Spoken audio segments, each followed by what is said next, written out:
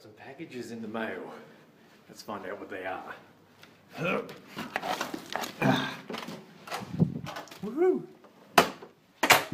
Alright.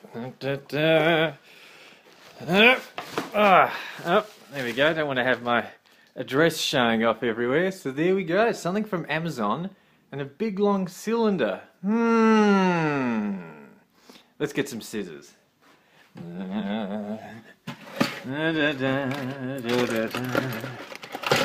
Yeah, there we go. Alright. Let's open these bad boys up. First one is a package from Amazon. Alright, hang on. This bag looks a bit lacking though. So let's draw some, let's make it a bit more interesting. Okay. Ultra Smug. Nice. Basically conducting a cranial something or rather. I don't know, I'm not a doctor. Alright, let's open this up a bit more. Hopefully I don't chop my bed in half. Alright, there we go, get rid of that.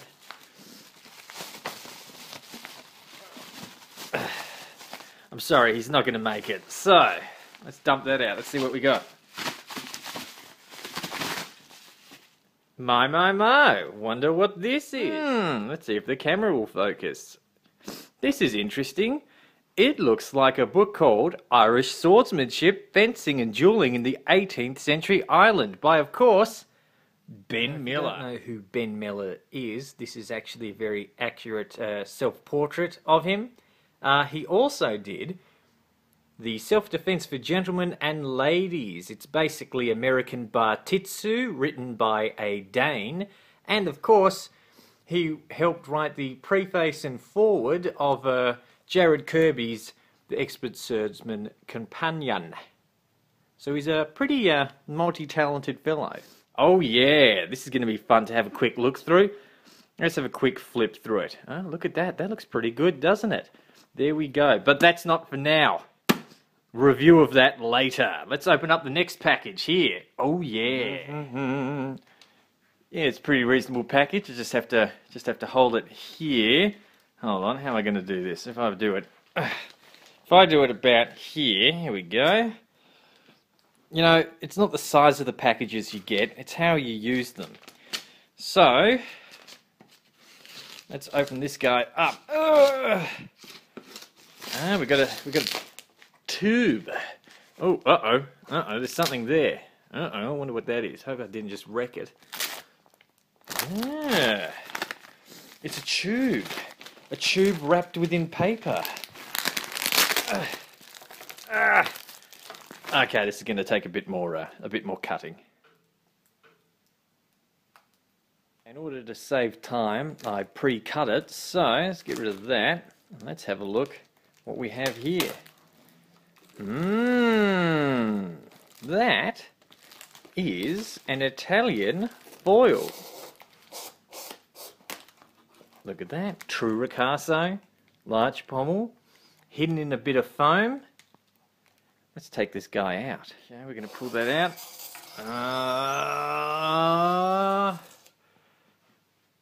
Oh yeah, look at that. Looking pretty good. Okay, let's get this Italian foil onto a bed. Okay, nice. So we have a nice Italian foil. But wait, there's more. Because in that package, there were 2 Italian foils. This is my life. So, as you can see, I actually ordered these on Gumtree. And, if I can get the focus in, here we go. So, this one has a nice sort of leather edged lining. This one's just felt. As you can see, made in Germany. At least the pads are. As to whether the blades are not, we're not sure. Nice chrome fittings, of course. Aluminium guard by the looks of it. You'll notice the very particular bulge that they have. This is what separates, of course, a regular foil French foil from a sort of Italian one. It has a true ricasso. I'll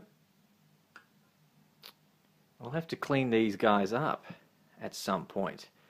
Now, let's see if we can unscrew this and have a look at the inside. I managed to get them separated. So there's the pommel, the grip, the little guard. There are no markings that I can tell thus far on the blade, although it has been ground down. And of course, as we can tell on this one, it's welded on the inside. One thing I noticed, as opposed to this one which is riveted, but I haven't taken this one apart yet. We'll do that later. One thing I immediately noticed though, is that the, for lack of a better word, quillions or guard on the bottommost one extend past, quite clearly past the circumference of the guard up here. That means, I believe, that this is actually not allowable in competition if you were to use these in a sport fencing context, because believe it or not, you can actually use them. Okay, you can actually use these, so long as the blade, amongst other things, corresponds to the correct rules.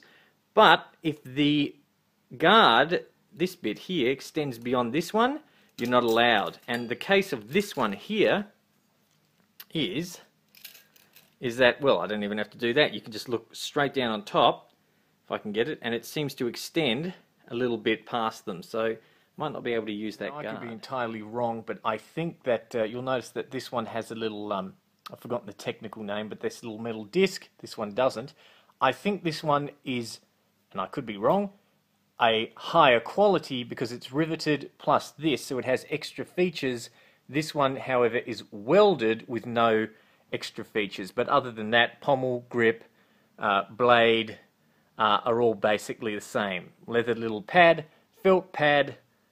Yeah. Just for comparison, I whipped out this foil, French foil, and as you can see, it's basically the same. If you guys enjoyed this impromptu unboxing, I'm going to look forward to using these with a little bit of that. Until next time, catch you later.